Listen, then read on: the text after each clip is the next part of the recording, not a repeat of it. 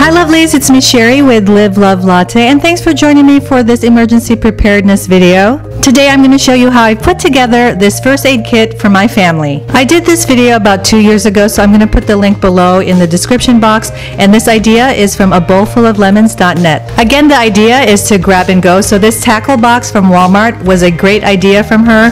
This can either be used for sheltering in, which means to stay home, or to drive away. We have first aid kits in our bug out bags, which are backpacks filled with stuff for the times when you need to walk away because you can't stay home during the disaster. Those are the times you're required to evacuate your home, and they've set up shelters in the area. I've labeled every section of this tackle box for my first aid kit. You can see here it's scissors, tweezers, floss, and splints. And on this side, it's exactly the same as the other one. You just open it like this. There are non-latex gloves and baby powder. Of course, if you have a larger bottle of whatever, you can always transfer them into trial size or small travel bottles like this. Just make sure to label them also. And then the top part is for wound management. And then it opens like this, just like a tackle box or a toolbox, and the door opens up. So there are basic things here for wound management, like bandages, wound wash, iodine, hydrogen peroxide. I did put masks in smaller Ziploc bags. There's wet wipes, tissue, alcohol prep. There's also a pen here and hand sanitizer. And that's a BP cuff. Someone told me to take that out and put some other stuff in there. So I'll have to look back at that comment and figure it out. If you want more detailed information on this first aid kit, please check out the link in the description box, because I've answered a lot of questions there, and I've put links and I do that more in detail. And then the front looks like this. This door opens like that, and this left side opens up the same way, and then the one in the middle opens down, and this can actually slide in. On the left side, I have small cream cheese holders that hold bandages and Neosporin, and then there's a small insect repellent there. This holds the bandages, and I've labeled it also in front: assorted sizes, waterproof, and butterfly.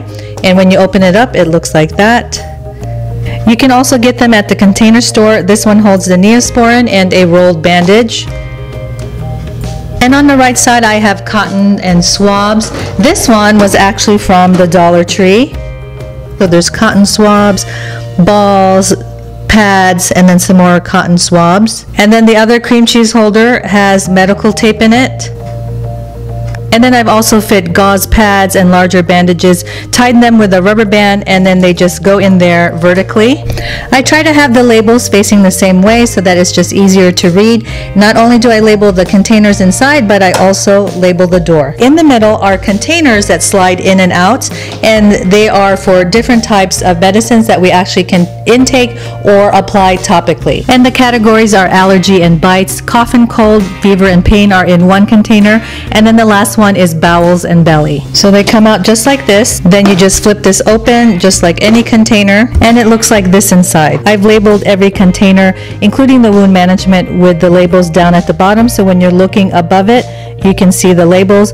I do have to replenish the anti-itch and the A&D ointment because my kids have taken those. We do use this throughout the year. It's kind of like our medicine cabinet. Also, my kids are old enough that we are able to do that. Cough and cold, fever and pain are in the same container. And I like this because even when the container is closed, you can see what's inside. This one has Tylenol, Aleve, aspirin, a pill cutter, cough drops, and this has a thermometer and a cup inside. I do have to replenish this with the plastic for the thermometer. And this last container is for bowels and belly. I have here stuff for diarrhea, gas, stool softener, laxative, Tums, and I also have glucose tablets in here. Every container has both adult medicine and junior medicine, and for the medicine that doesn't have directions on the bottle, they are like in these little packets. I did cut out the directions from the box and left them where the medicine goes so that I have the directions for each and every medicine in these containers. I hope you enjoyed this video of my family's emergency preparedness first aid kit. Please leave a comment below and let me know which part of this first aid kit you think is going to help your family, and I will see you in the next one. Bye! Please subscribe to my channel, Live Love Latte, and join me on my daily adventures as a mompreneur.